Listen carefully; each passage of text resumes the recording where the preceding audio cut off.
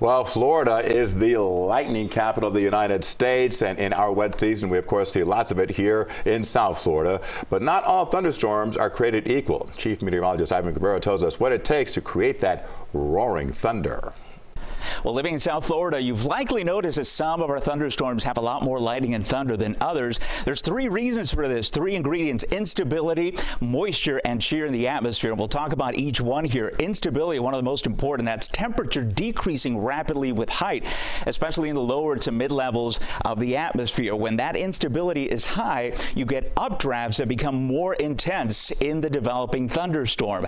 In that thunderstorm updraft, the deeper that becomes, the faster it rises, and the deeper it rises into the atmosphere. And when that happens, you get some very cold temperatures up there, and you get the top of the thunderstorm freezing. When you have that differential with cold air freezing and then warmer air in the bottom of the storm, that creates what we call that charge differential, and you need that to happen to start getting the lightning process going. What's also important is to have a lot of moisture. Without it, you really can't get into a significant thunderstorm. That moisture allows for the updrafts to be stronger. You get a lot more turbulence in the thunderstorm, and those charges can really start getting going and build to the point where when you get a discharge, not only do you get frequent lightning, but sometimes intense lightning as well. And the other thing we lastly look at is shear, and that is the difference in speed and direction with wind, and that can tilt the thunderstorm, allowing the updraft and the downdraft to separate, and that allows for the thunderstorm to keep going and keep